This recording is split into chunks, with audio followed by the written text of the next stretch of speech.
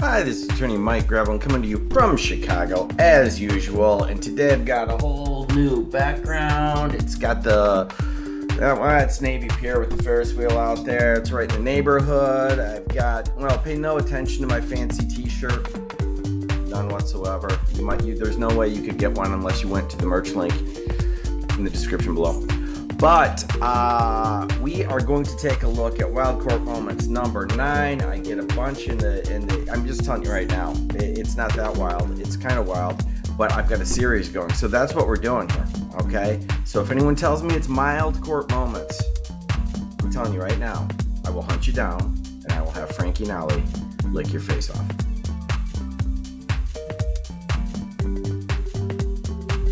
I'll text them real quick and see if they can log on. Good afternoon, Mr. Ballard. Good afternoon, Milton. How are you? What you say? Probably better if you weren't sitting in there, but we're going to talk about some things here. Oh, yeah. This is file 201022. You were put on probation last summer for use of methamphetamine, and it didn't go very well. We had an earlier probation violation hearing, and I agreed to continue your probation and try to get over the hump here. Your Honor, Chris Yancey said that she can log in. All right. It's just, this is an interesting court appearance. He knows this guy. He's a repeat offender. He's really young. He's messed up, and it just shows, as if we haven't already seen it, but Judge Middleton's human side. He's, this defendant is doing himself no favors whatsoever, but Judge Middleton is trying to help him. And but as we get there, it is kind of funny and sad. We're going to wait for your attorney to join us here. Thank you, Deborah. Sure. Whom are you, Mrs. Davis? Miss Davis is from she's from the prosecutor's office. Okay. She was in practice here in the county, but this year, 2021, she's joined the prosecutor's staff. So cool. You might have met her before. Cool. Oh, I mean, that's the thing with this defendant. He's out of it. He's got a drug problem, but he's kind of charming and funny. I might have back in juvenile days. My juvenile days are well behind me. Oh, I know. I saw you on YouTube last night. Yeah. I was at a old folks' home. You were at an old That was funny. I was at a friend's house in Sturgis, and I was clicking through YouTube, and you came up. I was like, oh, there's Milton. I'll go see him soon. What do you know what happened? It did. It really did. All right. Well, how did you get arrested yesterday? I got arrested. So I was in Sturgis visiting a friend, and I was supposed to have a barbecue with my buddy, and he moved in an apartment. All right. So how I got arrested, right? Well, did they just come somewhere where you were and then found there was a warrant for your arrest? Yeah. Because there was. I was trying to find to where my buddy lived, so I was knocking on each apartment, you know what I mean? So it's causing suspicion. Why am I here? I'm on these properties, I wouldn't do nothing wrong. What time was that? That was about 3:30 to 5 o'clock in the morning, this morning. No wonder you got arrested. The barbecue was supposed to happen the night before, you know what I mean? I think you were a little late for the barbecue. But let's not go down that path any further, but Oh, Lord. He just wanted to know if the guy got picked up off a warrant or he got arrested on new charges. Basically, all he wanted to do. First of all, he was cracking me up, and Deborah Davis, for that matter, talking about YouTube and all that business. But, Judge Middleton just wants to know what the story is, but as the defendant speaks, he's incriminating himself all day long, so he's trying to tamp it down now. Well, at least his attorney's here. Explains how you got picked up on the warrant. Christine, thank you for joining us on short notice. Autumn is not available, his probation agent, but as you recall, you lobbied very hard for this young man to continue his probation. First of all, you lobbied to get him this misdemeanor plea deal. Then he was struggling in several different arenas, and you lobbied for me to continue his probation, which I did. And then it didn't work well. Autumn has filed a petition alleging that he continued to use intoxicants, which violates his probation. So that's the gist of this arraignment. He also failed to appear for the hearing yesterday. He got arrested last night banging on doors in an apartment complex at 3:30 or 4 o'clock in the morning. That's when the KGB used to go to people's doors. 4 o'clock a.m. is determined to be people's low point. So then the Russian Secret Service was going to arrest people. They did it at 4 a.m. So he probably scared the hell out of everybody in the apartment complex. Anyway, he got arrested, A, for not appearing, and B, for allegedly violating his probation. So, Mr. Ballard, the allegation is that you continued to violate your probation on this use of methamphetamine charge by A, continuing to use or failing to test, and B, by failing to report for your probation violation arraignment. You have the right to have a hearing on that. Ms. Yancey is here, and she could represent you on that hearing.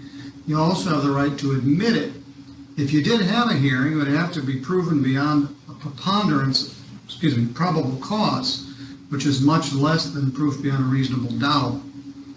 The new legislation, the criminal justice reform legislation, takes effect today, and that proscribes the judge's ability to do sanctions on probation violation. I think Autumn's recommendation was that I revoke the probation and give all the additional time. This is a second violation. I think most I could order would be 10 days under the brand new legislation and revoke his probation. I don't intend to keep trying to drag this three-wheeled cart up a steep hill. So if he admits to the violation, Christine, it's a second violation. I would order 10 days jail, revoke his probation, get off his back. You want to speak to him in a breakout room? Yes, Your Honor, I would. Thank you. All right. Caleb, is there any way to... Okay, so the interesting thing here is this, I can do it faster. I saw the context and I also understand what's going on. This guy gets picked up banging on doors at 4 o'clock in the morning. He's already got a warrant for his arrest. He's got a problem with meth. That's obviously the case here. The judge is really trying to help him. It doesn't come through in this particular thing. He calls in Deborah Davis and the attorney so that he can arraign this guy right now, so he can help him, maybe get him out, or maybe have him plead, maybe do something. Otherwise, he's just being held. So he actually takes it out of turn and puts it together, and that's really a favor to this defendant. Not specific. He just feels for him. He's just like, he's a young guy in a bad path, and let's attend to his business if possible. I have a question. Yes? Just a minute, Caleb. I'll be with you, okay? I love that. The attorney's like, oh please, do not say anything else to the judge. He was incriminating himself as she logged on to the call, and she's about to talk to him in a private breakout room and advise him. So she just doesn't want him to say anything else right now. Talk to him and then we'll see what. All right. You guys can go. And don't forget to hit like and subscribe, or the dogs get it. He's back. Mr. Ballard, did you want to talk? Was there something else you wanted to ask Christine about? Yeah. Well, wait a minute. All right. Let me put you back in the room. Okay. All right, we're back. We're still on the record. We're still on YouTube, and we're still recording. Mr. Ballard, the allegation is that you failed to report for your probation violation hearing, the arraignment, which resulted in your arrest last night. you also are alleged to have continued to use a controlled substance or drink alcohol after I saw you last time. You've had an opportunity to discuss this with your lawyer. Ms. Yancey, what do you wish to do? Your Honor, he's going to be making an admission today. All right. Tell me what, well, first of all, why didn't you show up for court? I didn't know, you guys sent it to me, actually. I don't even know if you guys knew what address to send it to. You should probably send it out to both addresses. So, and I'm not living there. I got kicked out of my old, where I used to live at the trailer out on, in Mendon. Kirby Road? So, yeah, Kirby Road, there you go. Thank you. After I last saw you, did you continue to use methamphetamine? Partially. Oh, I'm sorry, but that's too funny. It is really difficult. The poor thing, he got kicked out of a trailer. This is where he's at in life. That's pretty bad. But it's funny. He you can see he has respect for Judge Middleton, and he's sort of polite. It's funny the way he reacts. I guess that's what's sort of humorous about it. He's got a drug problem and he's doing the wrong things, but that's mixed with somebody who's also got some good qualities. Partially. Yep. Partially is good enough for this purpose. What are you doing now? Not the right thing, sir. Well, right now, when I got picked up last night, I was not doing the right thing. Were you high last night? Vividly. So I got high about a day before, and I was coming down, and I was real tired because I was at the barbecue, you know what I mean? So it just hung overnight. So, get picked up in the morning, I'm knocking all night long. I'm sorry, I was vividly high, and then he says, you know what I mean, to Judge Middleton. When you're coming down from a meth high. Oh. Because I ain't got a phone, because I, broke my phone, so that's kind of how the story was. All right, how do you feel right now? Do you understand everything I'm saying? I understand everything. I'm all there, man. I promise I'm all there. All right. Yeah. Well, also, this no longer requires that their license be suspended. Okay. Mr. Ballard, well, you and I have talked about this. I know your grandpa, your grandma, I knew your mom since she was your age. I don't really like you seeing go down this crash and burn path that you're on, but I have not accomplished very much under the terms of this probation, and I could keep hitting you over the head with a stick and put you in jail about every other month, and that's not accomplishing much. My fear is you're going to do something really dumb, and then we're going to be in here on some serious felony charge.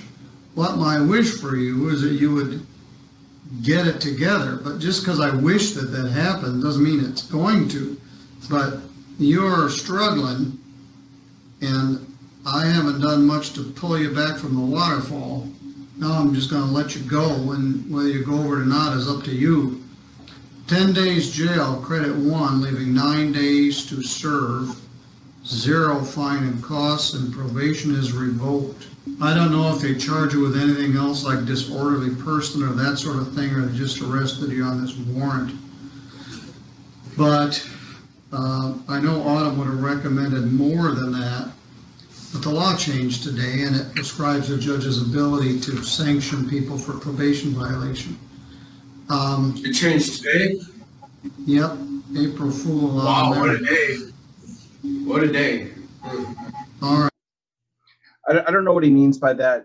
Generally, he's been very polite and respectful of the judge. So I don't know if he's being sarcastic there or not about what a day. But first of all, it's interesting that the law changed in Michigan, and Middleton's aware of that, and is literally changing what he's doing day one. That's pretty cool. It just stays that up to the law. But the other thing is it's helping him. He just said that the main prosecutor would have asked for more, and under the law, but he can just go ahead and do it now. So he's giving the guy 10 days. So he's not trying to be difficult. He's trying to be nice. Right, now you go in there, go to sleep, get your brain straightened out. 10 days really isn't enough for you to get your brain chemistry straight, but the law limits to some extent to what I can do. You need about 90 days to get your synapses to fire correctly. You're so young, you're doing so much irreversible damage to yourself, it's hard to watch. So my hope is you don't come back for a while. My fear is I'm going to see you before Memorial Day, and then we'll address it at that time.